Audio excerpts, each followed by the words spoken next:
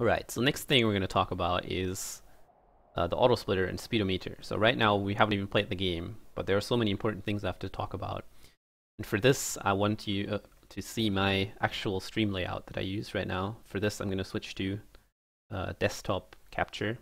And you can see here's my live split. This is my game, and here's my tutorial notes that I had prepared before. So to activate the auto splitter, so you know PC games have this really bad thing where load times differ from each machine quite substantially. So if I run this game against someone who has a really slow computer, then the load times will differ by like 2 or 3 minutes over the course of an entire run. And that is of course stupid because then the runs get entirely random, right? They're not comparable anymore. You can actually see who's the better player or who has a faster PB or whatever.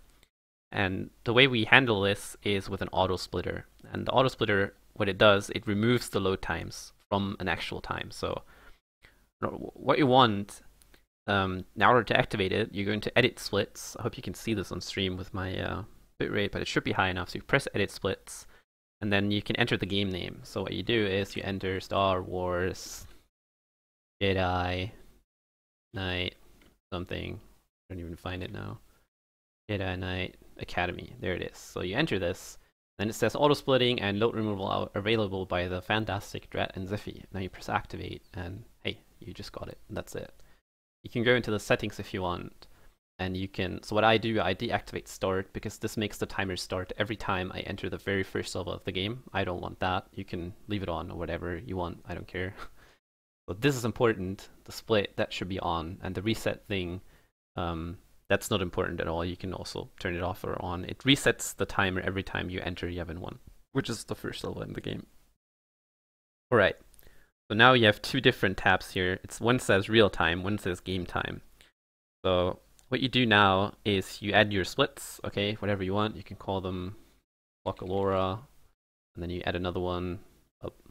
You tell it like it's fuck Rosh, and then the end split is going to be fuck Kyle. Okay. Great. So we have our splits now, and I don't display them because they're not in my layout. I'm just going to use my other layout for this. And then I go into right click, and I go to compare against, and I set it to game time. Okay, so right now when I start the timer starts going, and you can see that this is my real time, and here's my game time, but don't worry about this. So this is my real time. So when I load something now, the game time stops and the real time doesn't. I don't know if you can see that. So now I pause the timer at 14 seconds, and I go to game time, and it's at 12 seconds. So I just removed 2 seconds of loads from the 2 quick loads I did in game. That's how the load remover roughly works. I hope you got that.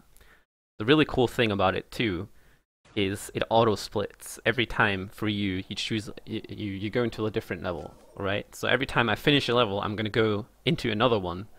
So I go to core 1 now, and once I load core 1, it should split, and it's not gonna do that because the timer is paused, I think, or something. Yeah, see, so they are changed from core 1 back to which, and it split. So basically, we have our splits set up in a way that we have a split for each level, and then it splits every time we change the level. That's how the auto splitter works. So it's really cool. You don't actually have to do anything in this game. You just press start, and the rest the auto splitter does for you. So another thing you can see here, I have auto splitter and speedometer. So what is a speedometer? Speedometer is a really, really cool thing you should definitely get in order to understand how this game works, in my opinion. So we're gonna go back to this splits and this layout, like nice and cleaned. All this tutorial, don't have splits at all.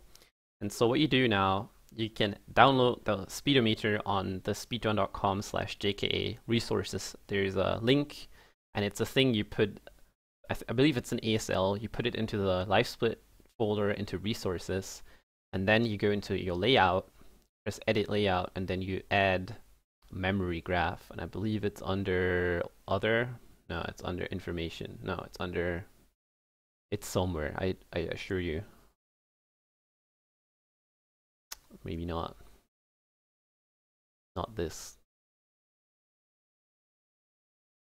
This. This is it.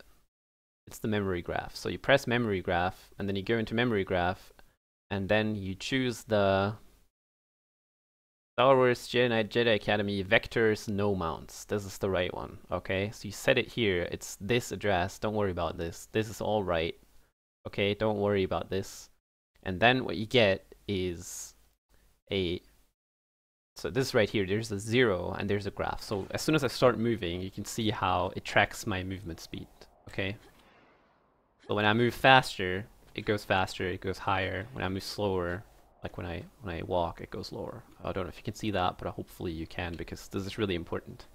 Because in a speedrun, you want to go fast, and if you don't understand how to go fast, then you're not going to go fast in a speedrun either. Alright, so now that we all got this, and we understand how this works, we can actually go into playing the game.